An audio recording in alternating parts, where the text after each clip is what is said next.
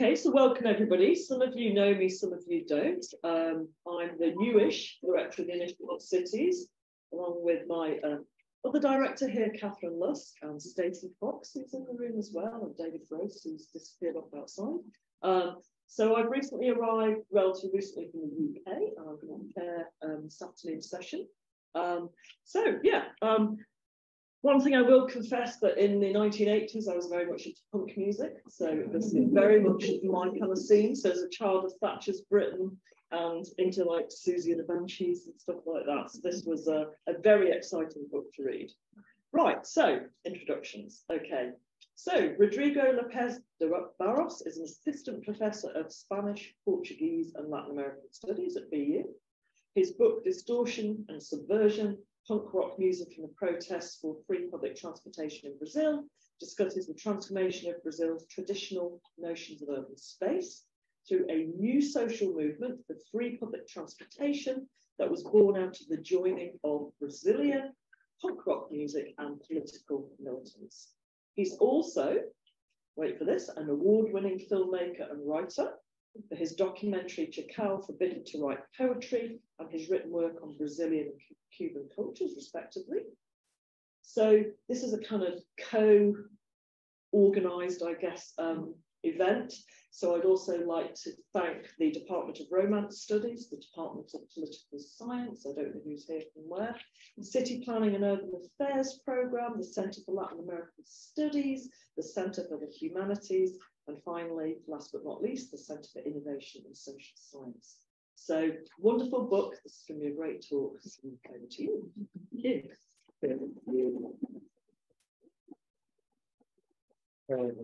Thank you very much of you came today for the book presentation. It's a great pleasure because I wrote this book actually during my time here at PU. No, it was not something that I adapted from my PhD dissertation. So I'm very glad to have the opportunity to be here and presenting the book to you. I prepared a written presentation, which is based on parts of the book that I arranged together to make a kind of coherent text. In my book, I work mainly with 4 cities. I start in Salvador. Actually, my first chapter in the book is a chapter about the history of the early internet in Brazil, because my book starts in 1996, and the early internet, the commercial internet in Brazil starts around in 1995. So I write how these hardcore punks and the political militants used to use the internet to for their own interests, to know about punk music, to disseminate their work, and also to organize political movements. Then I go to the city of Salvador, because there in 2003, there was a revolt called Revolta do Buzu Bus Revolt. Then that was a revolt against a fair hike there. Then there were 2 revolts in the city of Florianópolis in 2004 and 2005, which were also revolts against fair hikes. And then I go to the city of Belo Horizonte, where there was a very interesting movement called Carnaval Revolução, Revolution Carnival, which was an annual meeting of punks, political militants that used to gather there to discuss several topics, including free public transportation. And then the book ends in São Paulo, and the hardcore punk scene, especially the straight edge punk scene. The straight edge punks are punks that don't drink alcohol, don't use drugs, and are mostly vegans. and I studied the relationship between them and the movement for free public transportation. So I will start. Music transport ideas to bodies, buses transport bodies to ideas. In 1983, Sara Iacchini and Alberto Gieco released in São Paulo their documentary titled Punks. And you can see some stills from the documentary here. Early in the beginning of the film, the audience is establishing shots of the precarious favelas. Then a black man is registered washing himself with cold water, choosing to wear more conventional shoes instead of his combat boots and black leather jacket. He gets on the bus and arrives downtown. Walking anonymously in the city, the man looks for a job. Those scenes are counterposed with scenes of two other punks. They, in their turn, are outfitted properly as members of the early 1980s cultural and political punk movement, pins, jackets, bracelets, belts. One of the two punks is an office boy. His sequence is followed by the images of more punks, also employed as office boys in Brazil's economic heart. To accomplish their tasks, they go to the streets to catch municipal buses that carry them to businesses of several types. Walking, riding the bus, taking the train, these are the ways punks move through the metropolis. The punk experience is attached to modernity. In fact, an improbable descendant of modernism, punk constitutes its most rebellious and at the same time most misunderstood child. As Craig O'Hara points out, punk has enough similarities with the early 20th century European futurists that it becomes impossible not to make the association.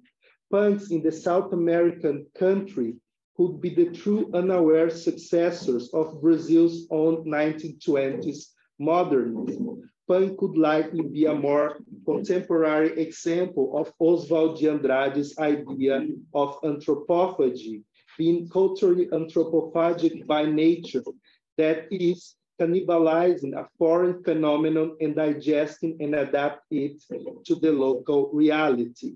However, punk, although genetically genuine in its kinship to modernism, exists more like a rejected child, abandoned in the orphanage of utopias, an orphanage constructed by the pre-apocalyptic neoliberal society in the 1970s and 1980s.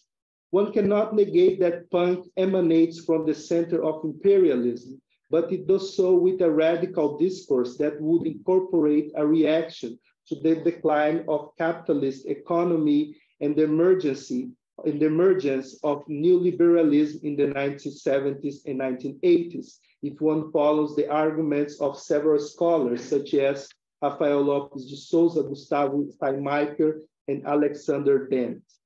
The same can be said for the music scene that followed in the 1990s and 2000s, when neoliberalism further developed. Punk became a radical attempt at constructing democracy in a decreasingly democratic society. As stated in a 2000 album of the São Paulo hardcore band Punk of No Return, you can see a photograph of a show of them in the end of the 1990s in São Paulo. They say, quote, "When we got involved with hardcore, we're not attracted by lyrics and songs exhaustively shaped. What really interested us was the rawness, the anger, and the irony of punk. Dry lyrics and direct songs made the community extremely democratic," end of quote. It's remarkable, however, that with its violent, noise-driven sound, punk does not break away from tonal music, neither in the production of Brazilian early punks from the 1970s and 1980s, nor in almost of the bands from the 1990s and 2000s as well. Punk is still within the hegemonic system of tonality. If the evolution of tonal music is related to the emergence of the bourgeoisie and capitalism, punk then is noise occurring within the system. It attempts to disrupt capitalism from the inside of capitalism. It is at the same time disorder and subversion, if you adapt the words of Jacques Attali. I will quote him. More than colors and forms, it is sounds and the arrangements that fashion societies. With noise is born disorder and its opposite, the world. With music is born power and its opposite, subversion. So the black man in that 1983 documentary by Iacchini and Gieco is the young Clemente from the band Inocentes, the Innocents. You can see a picture of him here. 30 years later, in 2013, the group would release an album called Sob Controle, Under Control. On the back cover of the CD case, the front line of the riot police stands with their shields, an image that had become too familiar for Brazilians, as mass protests had just taken the country by assault, which started as demonstrations against the hike of the bus fare in São Paulo. In the lyrics of the homonymous song, Sob Controle, the vocalist Clemente sees the protests of 2013 with a critical gaze, with some suspicion that, according to him, would materialize itself in the coup d'etat against then the president Dilma Rousseff in 2016. Independently from his political view of those times, the hoarse vocals of Clemente still tell a similar story to the 1980s film Punks, the film about his generation, made many years earlier. After all those decades, the flow of information and bodies still had buses and music as its means of transportation. So here is the song by 2013, written by Inocentes, and you can see that it's the public transportation is everywhere, and the city in itself is everywhere. No, I walk through the hot, dirty city, and no one sees me. I'm just another one in the crowd who doesn't even know why. Violence is silence, fear is intense, and silence screams. Faith is blind, the pain is deep, a buzz on fire.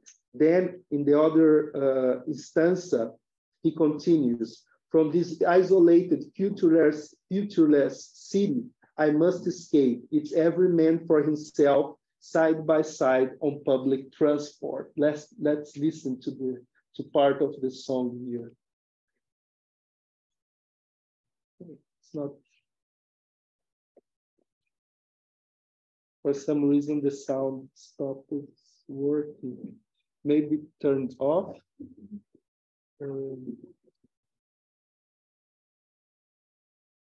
Okay.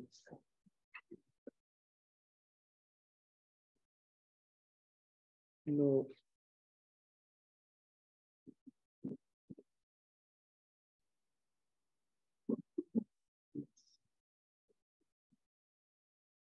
Yeah.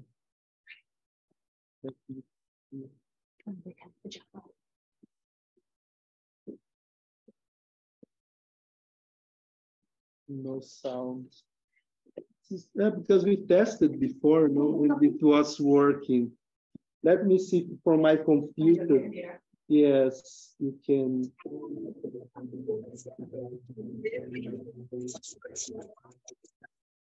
Can you? Yes, it works. Okay. They like the music. Yeah.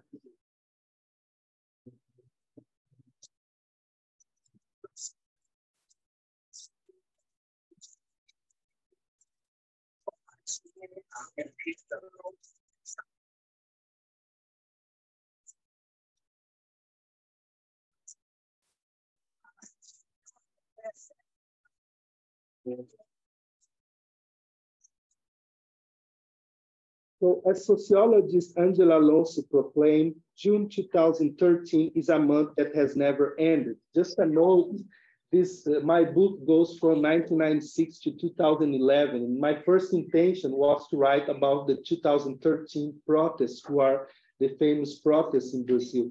But as I decided to write an introductory chapter, and this introductory chapter became a book by itself because I found so many sources and so many interesting things going on before those 2013 protests. But those protests in 2013, which started against the hike of the bus fare in São Paulo, became a massive mobilization in a matter of weeks. They paralyzed the core urban areas in the country, gathering over 1 million people, and can be considered among the most important mass protests in the history of Brazil. The Free Fare movement was the main political actor that initiated those demonstrations. The Free Fare movement's recent origins can be found mainly in two events: the 2003 bus revolt in the city of Salvador and Florianópolis campaign for the Free Fare. This campaign would culminate in the so-called turnstile revolts of 2004 and 2005. So here you see some photos. No, to the right, there is a photo of the 2004 bus turnstile revolt in Florianópolis, and to the left, there were two photos. There are two photos of the revolts in Salvador. The revolts of Salvador and Florianópolis from 2003 to 2005 were not only a trial at a smaller scale for the subsequent massive uprisings of 2013. They also provide a panorama of the relations between political action and art that would later be repeated with contextual differences nationally. Those earlier protests were closely related to music productions, photography, and documentary filmmaking. Salvador's bus revolt, Revolta do Buzu, seems until now to have passed into history with an overwhelming link to cinema rather than music. So here you have some stills from a very famous documentary called Revolta do Buzu by Carlos Pronsato. This documentary served as an instrument of mobilization by the campaign for the Free Fare in Florianópolis, being shown to students on VHS tapes before the first turnstile revolt, causing a mobilized impact on the viewers. However, punks with their music were also involved in the protests. One of those hardcore punks in Salvador who enthusiastically took part in the bus revolt in the city answers to the name of Robson Veil. Now, at the time, Robson was an acquaintance of bus revolt's filmmaker Pronsato and performed as one of the two lead vocalists of the band Lumpen. The group identified itself as revolutionaries who used hardcore as a platform for their political discourse. So here you have two pictures of the band Lumpen when they were in action in the 2000s. And they wrote about themselves. Now I quote, "Lumpen is the student who graduated from college and is unemployed, the single mother, the indigenous person who has their culture raped, the Black person who has to put up with people saying there is no racism, the broadcasters from the underground radio stations who are persecuted, the bro from the outskirts who has to ride a crowded bus." So you see that once again, public transportation is mentioned in their either in their statements or lyrics. In 2003, the same year of the bus revolt in Salvador, Lumpen's song Zona de Processamento para Exportação, Exportation Processing Zone, appeared in a collective CD. In the song, one can clearly identify its left-wing radicalism and anti-capitalist stance mixed with the distorted sounds of electric guitars. So here is another example, this song by Lumpen, and you can see that they are very much criticizing consumerism society and capitalist society, and free labor as salvation promises. brands, not products, the echoing cry, sugar and water as food. And then in the other stanza, they say, you buy, you finance, your lifestyle is implanted death.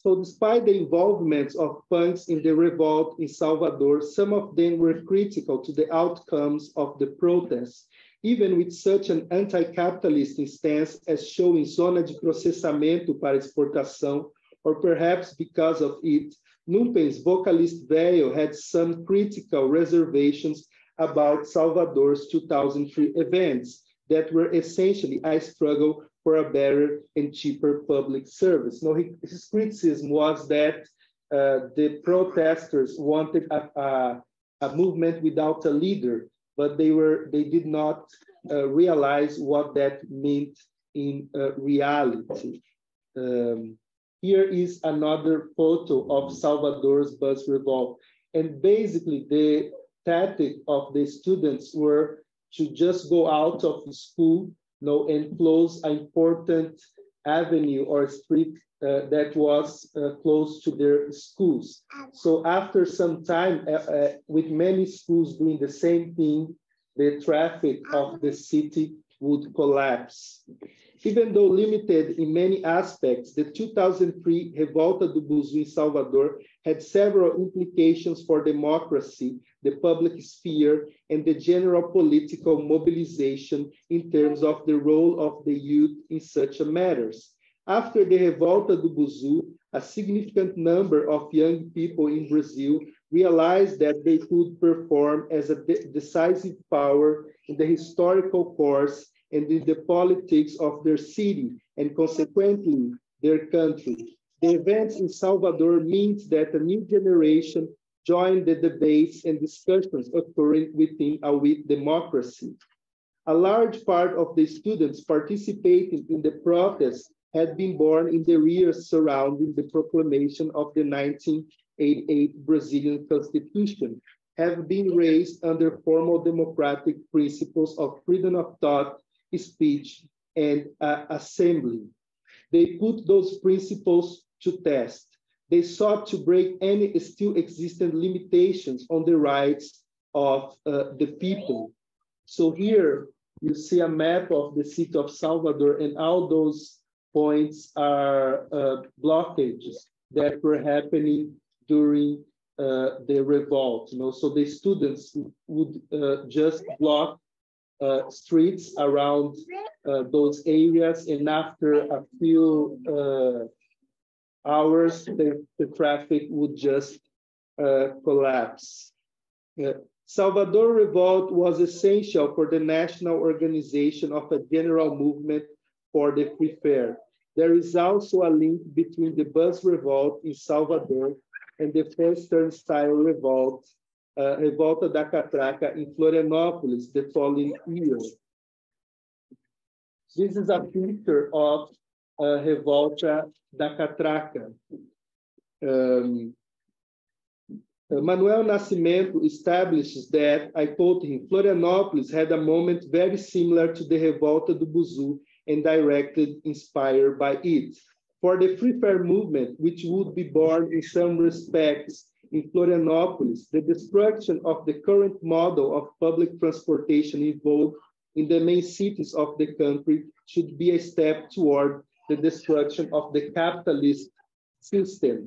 The struggle for free fare would function as a micro-revolution, which encompasses at a smaller scale the contradictions, difficulties, and lessons of a total revolution.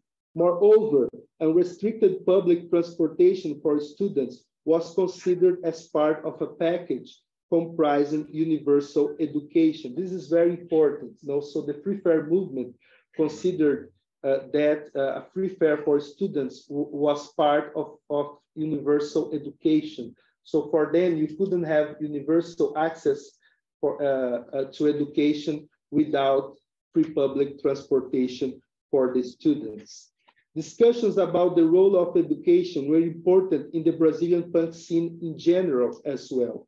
For example, from 2002 to 2008, in the city of Belo Horizonte and later in São Paulo, emerged an event called Carnaval Revolução, Revolution Carnival, which passed into history as a sui generis event that mixed art and politics. So here a flyer of the 2003 Carnaval Revolução. This event, in fact, had a pedagogical, educational perspective. It could be understood as a critique of what commonly comprised the curricula in schools and universities. It was an attempt to give an alternative or even altogether unprecedented approach to subjects that the organizers and the participants considered neglected by most professional teachers and college instructors. So it was also a criticism to the idea of the university as it was in Brazil at the time. The revolution should encompass the creation of a new mentality without prejudices and authoritarian hierarchies. This is a reproach of formal education. The necessity of revamping learning processes is reflected in a song by Abuso Sonoro, Sound Abuse, which was performed at Carnaval Revolução. Recorded in 2000, it bears the revealing title of Educação Zero, Zero Education. So here is the song by Abuso Sonoro, and you can see in this stanza, free schools through education. They are just very critical to the educational system in Brazil.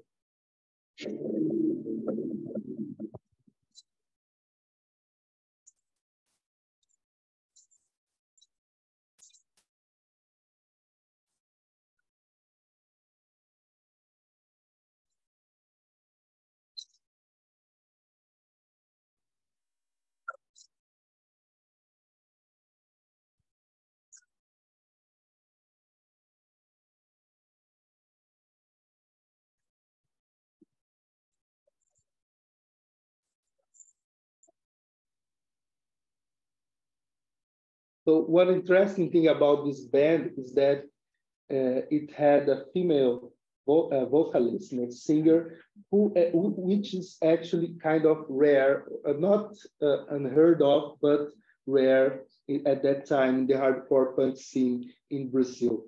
A new education should emerge, liberating people to fulfill their innate talents and aspirations. Carnaval Revolução in the city of Belo Horizonte functioned as a kind of summer university for musicians and activists, including militants for free public transportation. It is in such a historical context that Carnaval Revolução and the struggle for the free fare in Brazil formed a recognizable alliance. Music had become a carrier of information, and the transportation of bodies would allow the circulation of music. It is then important to exemplify the overwhelming diversity of topics addressed by debates and workshops held at Carnaval Revolução. So it's interesting because they had the hardcore punk shows, and between those shows, they had the lectures and debates. In February 2006, during the Carnaval Revolução event, besides hardcore punk music, there were debates about indigenous issues, alternative food, open software, and a panel devoted to the free fare struggle that included such topics such as direct action. And during the 2008 Carnaval Revolução, the free fare movement made itself unequivocally present once again through the movement's announced participation in a workshop and a film screening followed by a discussion. In sum, Carnaval Revolução in Belo Horizonte and later in São Paulo, one sees the union of education and public transportation with debates that touch on the relationship between culture and urban space. For the free fare activists, when the government does not grant students unlimited use of city buses, it is in fact reducing access to learning and culture. With such an ideological foundation, in the same decade in Florianopolis, another city, the campaign for the free fair sought contact with and support from the hardcore punk scene, because in their view, the people who played in bands and attended the shows of such a music genre were young people who had a greater inclination to engage in direct action. So this is a document from 2004 by the Campaign for the Free Fair in Florianopolis, and here they explain why it's important, or at least they state how it is important to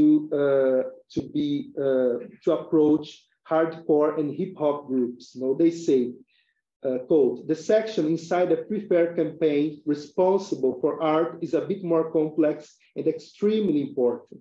It consists in establishing contact with artists in the broadest sense who are willing to collaborate with the Free Fair campaign. It's fundamental to highlight the potential of the music shows, especially those by hardcore, punk, and hip hop groups, for mobilizing aggressive sectors of the youth, which are of interest to us, end of quote. As one can see in this document published by Florianopolis Campaign for the Free Fair, hardcore punk rock music shows were an important part of the activities aiming at promoting and growing the movement. So here are some posters of hardcore and punk rock shows that were related to the Free Fair movement, to the campaigns against the rise in the bus fares, and they were either organized or by the Free Fair movement itself, or they were linked with the Free Fair movement. As one activist and scholar, Yuri Gama, in his account of the hardcore punk environment in Florianopolis, named key local bands that were playing in the first half of the 2000s and that at the same time were connected to hubs of cultural and political activism. I quote him, bands that come to mind are Única Chance, S288, Guerra de Classes, Eutanásia, Cabeça Armada, Monstro da Garagem, and Amber Visions, end of quote. One of those bands that might be of special interest here is S288, S288. S288 was a hardcore band of Florianopolis active in the first half of the 2000s. The group chiefly played songs with clear anti-systemic content, as happens with the piece Consumo Cego. So in this song, you clearly see the criticism to the capitalist as a person who controls or is in control of society. Let's listen to it.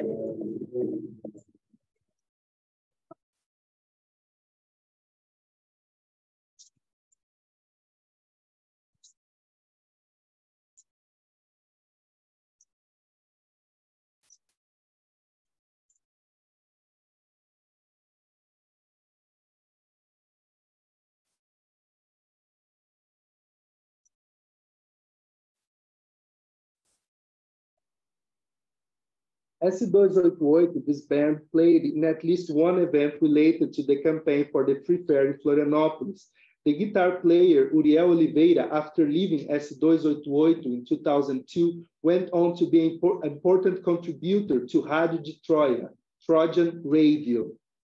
So here you can see a poster of this radio. It was an underground radio station, and they were covering the protests against the hike of the bus fare in Florianopolis. So this poster is from around 2004, 2005.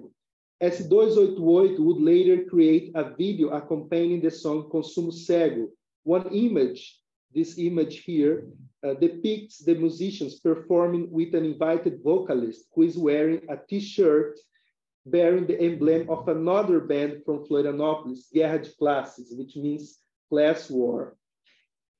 Guerra de Classes appears to have been influential in the underground rock scene of that city and beyond.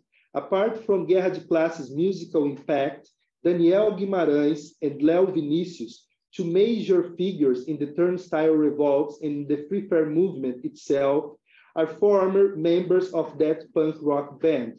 Guimarães was was one of the people de facto responsible for communication and propaganda related to the free fair movement in Florianópolis. And Vinícius wrote the most important accounts of the student revolts against the hike of the bus fare in that same city in 2005 and 2004. So his two books that you can see here are named A Guerra da Tarifa, The Fair War, and Vinícius wrote the books, and then I sent questions to him in which he summarized the activities that originated his band Guerra de Classes. He says, the anarcho-punks of Florianópolis got together every Saturday in a square in the 1990s. I used to go there because I was an anarchist. I was an anarchist and they were anarchists. From our interactions, we started a band in the second semester of 1996, which we called Impio, the Impious. In the beginning of 1997, we can say that this band became Guerra de Classes. Guimarães, by his turn, would become the best player of Guerra de Classes from 1998. Later, he would also become closely linked with the protests related to public transportation. He occupied such a significant role in the struggle for the free fare that, during the Turnstile Revolt of 2005, a text written by him and made available on the Independent Media Center's website was seen by the police as the starting point of the convolution that would take over the city. Guerra de Classes remains remarkable for having in its lyrics one of the most politically revolutionary discourses of the bands in any way linked with the free fair movement, as is the case with Povo em Armas, people in arms. As you can see, no, it's a very anarchist lyrics. They say, we don't need leaders saying we must fight. We don't need orders saying we must act. We don't need to elect anyone to supply our needs, and so on and so on. Let's listen to part of it.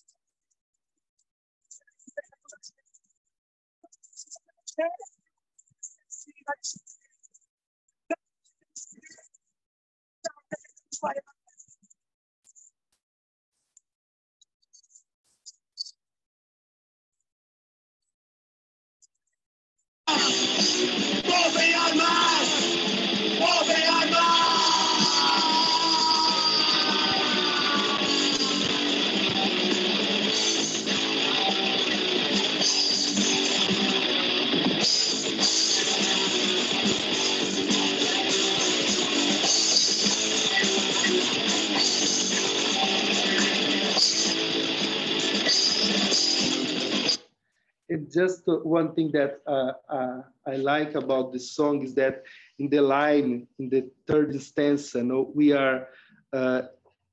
don't fear ruins as we carry the world in our hearts. This is a quotation from Spanish anarchist Buenaventura Durruti, who fought in the Spanish Civil War. So actually they were very much influenced by anarchist thought. They were reading it and citing it.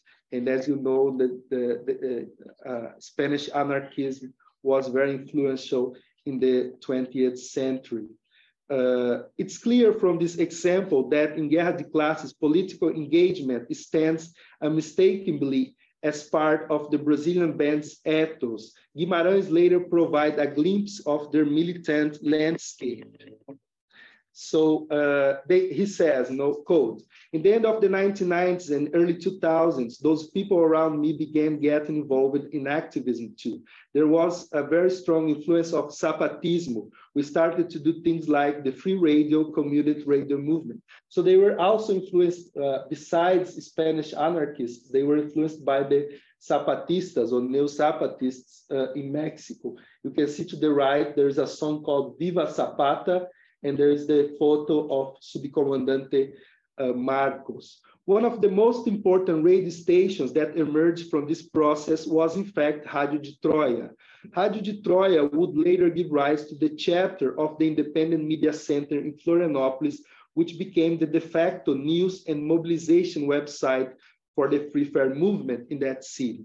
According to Gama, quote, the Independent Media Center in Florianópolis emerged in 2004, more or less from folks who were already at Rádio de Troia, end of quote.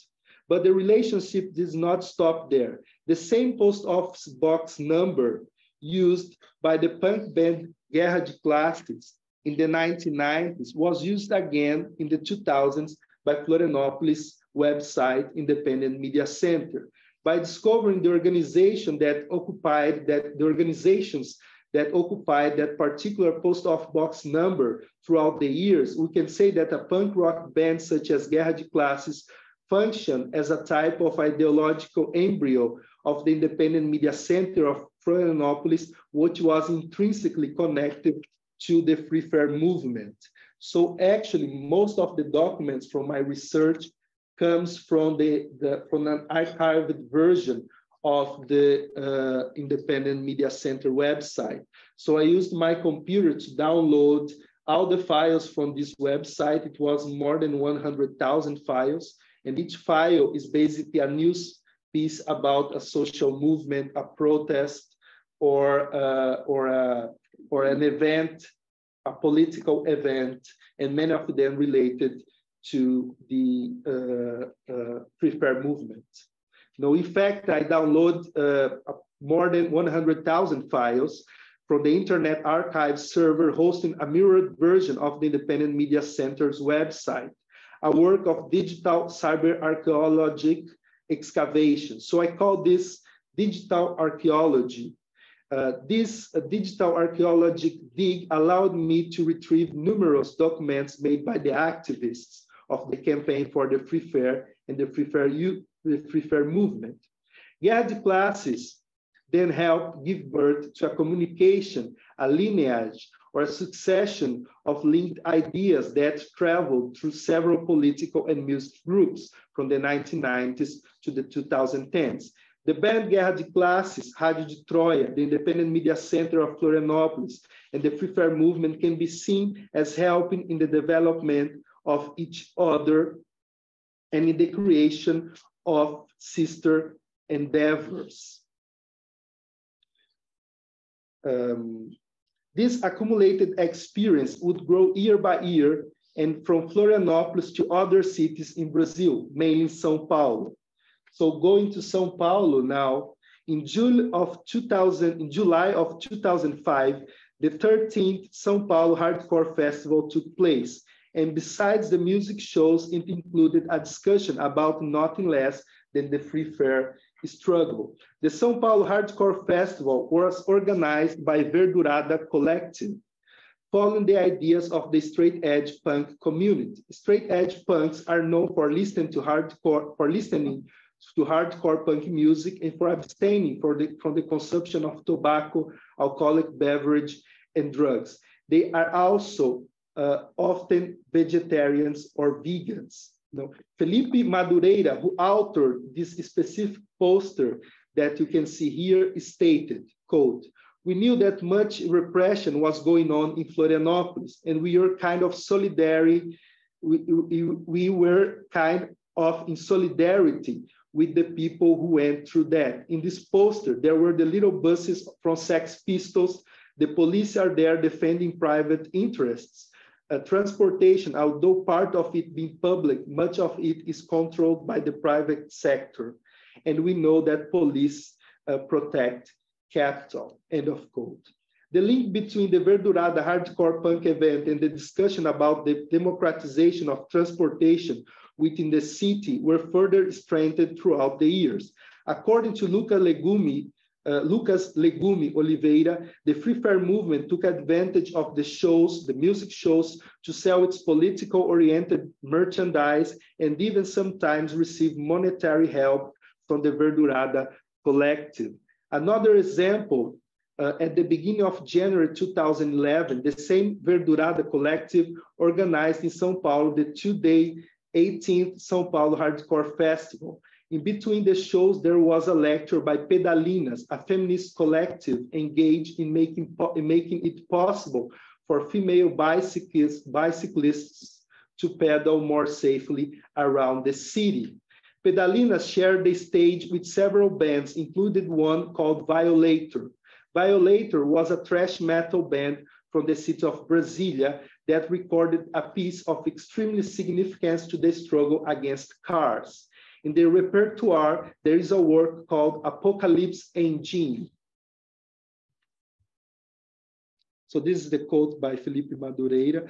This is the poster of the event in which the feminist group Pedalinas participated, to foster that more women use bikes to travel through the city. And here is Violator Apocalypse Engine. And this is interesting because this song is based on a book called Apocalipse Motorizado, and this book was translated into Portuguese by Léo Vinícius. Léo Vinícius, you remember, is the same one who wrote the books about the turnstile revolts in Florianópolis. So let's listen to this song by Violators, part of the song.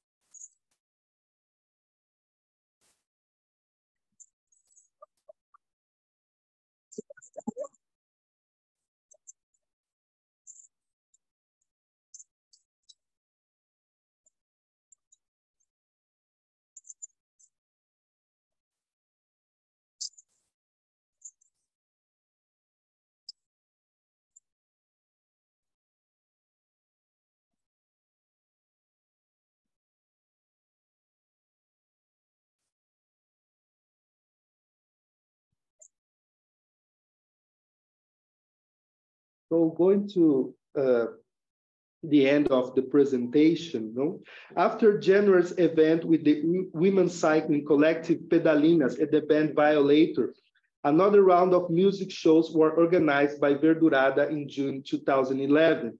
This time, the Free Fair movement occupied the position of special guest, and a discussion about the movement's activities enjoyed a central place. A punk who attended the activities wrote the following about that day, quote, "The folks from the Free Fair movement take the stage in order to conduct a very cool lecture about the struggle against the hikes of the fair and the new combat flag of the movement, the mobilization for the zero fare. The zero fare is based on the following plausible argument. If public schools and hospitals are free, why not transportation too? The zero fare," end of quote, "the zero fare for the entire population would mean for the Free Fare movement to go beyond the struggle against hikes and the free fare for students, their main demographic. This would mean the destruction or the obsolescence of the turnstiles that exist inside buses in Brazil, which force users to pay for the fare." Flora Lorena Miller, a Florianópolis militant, once wrote, quote, "The struggle against turnstiles is the struggle for the right to the city," end of quote. The movement had chosen an object that unquestionably had to be eliminated, Bus turnstiles exemplify the worst characteristics of a transportation system that was the focus of the militants' fight. Throughout the country, the burning turnstile would become the iconic image, the representational metaphor of the campaign for unrestricted access to the city. Within this campaign, the punk culture became particularly present in the cathartic moment of destruction of these metal barriers. Punk made itself visible as the provider of bodies to carry out the execution of an anarchic ritual. In São Paulo, turnstiles were ignited with the support and active vigor of people who identified with the punk movement. There, they would become the front line of the attack. In Brazil, the turnstile is a mechanical obstruction through which money is collected in exchange for mobilized mobility. At the same time, the turnstile represents the administrative bodies of the government. As a result, the attack on the turnstile becomes an attack on the state. So here, this is the photo that is the cover of the book. And you can see that they are burning a turnstile. And this person here is a punk. No, he is written here in on his jacket, Era Punk, which is a salute between punks in Brazil. And here you see a logo of the Japanese band Disclose. There is another punk there with, I don't know if you can see that, with a t-shirt of the band The Exploited. And there is another one that is filming as well with a t-shirt of the Dead Kennedys. So you can see that they were around there burning the turnstile. In a 2007 letter signed by the Florianópolis chapter of the Free Fair movement and retrieved by Yuri Gama through his academic work, we can understand that the burning of turnstiles in cases where it evolves to reach its full potential of destroying all forms of access limitations to public transportation is considered a revolutionary act by the movement. The movement said in 2007, historically, the organization of the circulation of the poor population in cities had always been based on very clear class criteria, which impeded the lower classes from fully using the urban space in its public services. This means that the act of freeing public transportation from turnstiles takes the shape of a historical revolutionary measure, end of quote. To put an end to the existence of turnstile is among the first steps of a revolution. This reasoning can have only one logical outcome. Institutions are not safe from the fire that emerges from the movement. This fury can spread from the turnstile to other impediments or state bodies that need to be destroyed through revolution. It is a trigger for much more larger achievements on the path of social equality. So here you can see them burning another turnstile in front of the building that houses the Secretary of Municipal Transportation of São Paulo. And one of the interesting things about the book is that the PDF of the book is freely available, so you can just download it. There is no need to buy the book. It's free for everyone. Here you have a QR code and the web address. Thank you very much.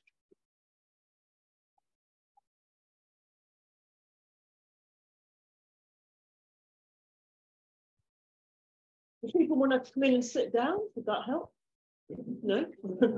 Okay, up to you. I thought that was wonderful. So basically my job now is to try and moderate some discussion, but I'm going to kick it off by asking a contextual question. So when I think back to the punk movement in the UK, you know, coming from kind of anarchism, it was anti-education, anti-monarchy, anti-state, anti-everything.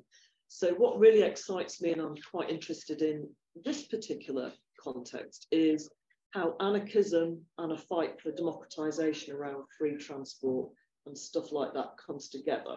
Yeah. And why in the Brazilian context? Well, it's very interesting. Thanks for the question. Because actually, the punk movement in Brazil starts in the end of the 1970s and the beginning of the 1980s, mainly in São Paulo. And that is the time, Lula just won the election. That's the time where the great strikes for the metal workers happened in Brazil. That's when Lula became a political figure as well. So actually, the Brazilian punks were not that much anarchists, because, for example, they voted for the Workers' Party. You can find photos online of them in demonstrations together with the people from the Workers' Party. So the punk movement in Brazil had a low my daughter here, she had a low, they had a low moment in the 1980s, and in the 2000s, they became, in the 1990s and the 2000s, they became very powerful again, especially the hardcore punk scene. And these people also, many bands did not consider themselves anarchists. They consider themselves communists, socialists. So in my book, I use the term anti-capitalist. I say that's the most or the best term that incorporates all the ideologies that were going on in the hardcore punk scene in Brazil. So that helped then to have a connection with this movement for free public transportation, because this movement were basically started by Trotskyists who broke with the Workers' Party, because they were the youth of the Workers' Party and they didn't want to be told what to do by the older people from the party. So they decided to create their own organization. So they were like Trotskyists, like becoming anarchists, and they were like anarchists becoming more like communists. There were like a crossover. We talk a lot about crossover in music, between crossover like Violator, it's thrash metal, it's a crossover with hardcore metal, but there were like a crossover in political terms as well between anarchism and communism in this generation in Brazil. Yeah, I think that's just fascinating. So in the UK context, there's none of that, because it was almost like, you use this phrase, they felt they were like rejected children in modernism, kind of abandoned in utopia. I think it's wonderful, and I think the British punk scene did that as well. But they felt there was no future, there was no way out. Whereas here, it seems like there is a forward-looking trajectory, and there is a sense that there are ways out through particular actions, and I think that that's really very different. Yes, really quite interesting. I think that's very particular to the case of Brazil. Another thing that's very particular as well is that the bands lasted for many, many years. So we have bands, we still have bands from the 1980s that still play today in Brazil. Yes. Okay. Anybody else like to ask any questions or make any comments? You can also do audience Q&A during the reception as well. Okay. Yes. Yeah, would you rather do that and mingle? So we have a reception laid out just in the room next door with drinks and niggers and stuff. Yes. I saw it on him, no? Right. Yeah. Oh, sorry, I can't Yes. I was just wondering if you could tell us a little more about your side of archaeology. How did this book like religiously researched? Yes. How you did? Yes, though this was very, because my idea, in the end I did interviews as well, but my first idea was to write based on things that I could find in the internet. So I had this in my mind, if I could be able to tell tell the story of my generation, basically, because 1995, I was born in 1982, so I was 13 when the internet arrived in Brazil. So these people are more or less from the same age or younger. So we're like the first users of the internet in Brazil.